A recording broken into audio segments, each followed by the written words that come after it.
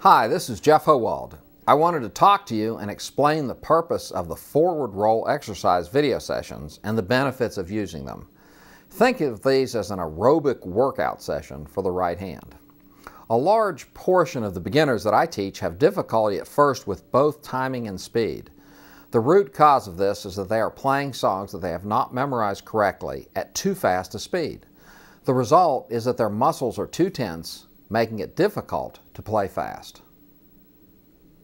To solve the right hand part of this problem, we developed a series of forward roll exercise video sessions to let students increase speed gradually at a relaxing pace. We picked the forward roll because it accounts for approximately 70% of all the right hand movement in traditional banjo playing.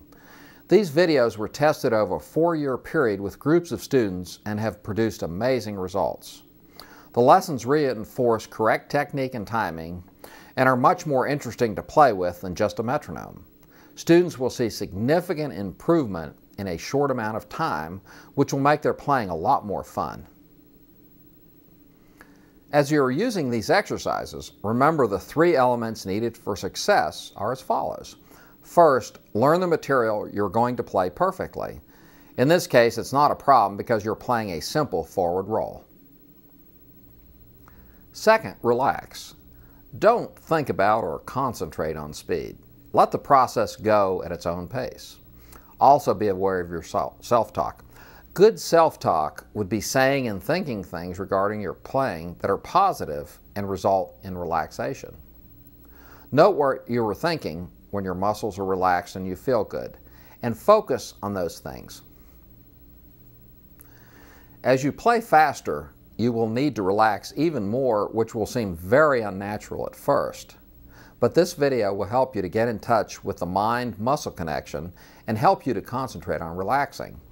Plan on spending about 80 to 90% of your practice time on repetitions at the slower speeds and 10 to 15% at your time at speeds near or beyond your limit.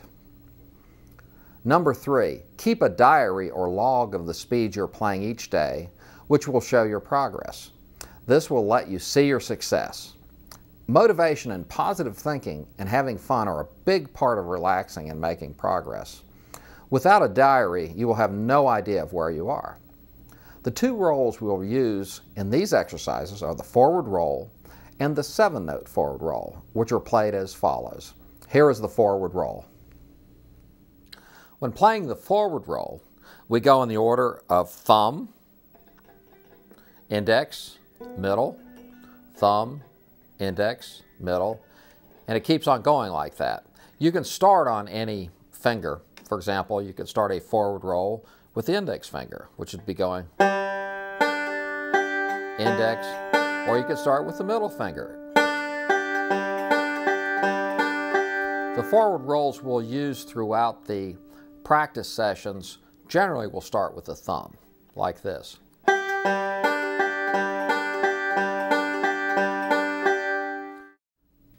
The second roll we will use is the 7-note roll.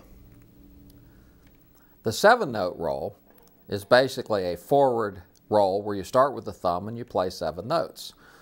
So it goes like this. 1, 2, 3, 4, 5, 6, 7. Then there's a pause. So it goes 1, 2, 3, 4, 5, 6, 7, pause. I'll do that one more time. 1, 2, 3, 4, 5, 6, 7.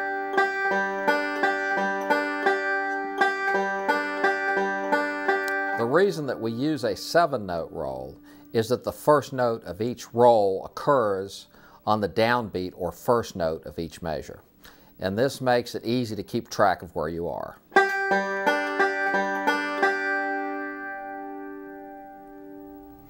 The speed of each video is based on playing 4 notes on the banjo for each click of the metronome. The reference speeds for part 1 or session 1 are 20 to 55 beats per minute, which is considered slow. Part 1 is designed for someone who has never even held a banjo and will get you to a speed where you can play along with the banjo primer jam tracks. Part 2 has speeds from 45 to 80 beats per minute and will get you to the point where your playing starts to be automatic. Part 3 has speeds from 70 to 120 and will get you to the point where you can play a forward roll along with over 70% of all bluegrass recordings. We let you know the speeds of the videos so that you can reference other watch and learn products you will be able to play along with.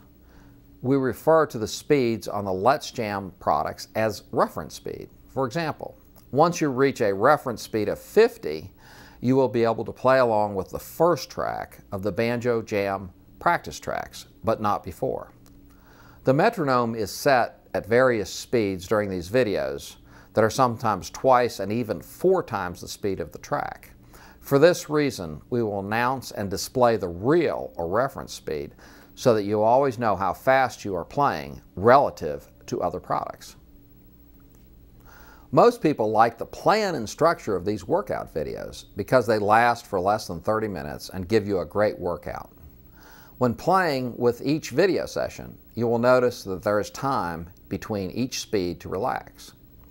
If you wish to do the entire workout with no pauses, you can burn the included MP3 tracks onto a CD and have a 20-minute audio continuous workout.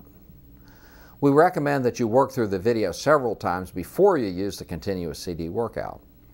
Once you have increased your speed with these lessons, you can use this gradual method with the aid of a metronome to help you speed up other songs. In the future, we will have workout sessions focused on the left hand. Good luck. I hope you try the forward roll exercises and experience the success that my students have experienced.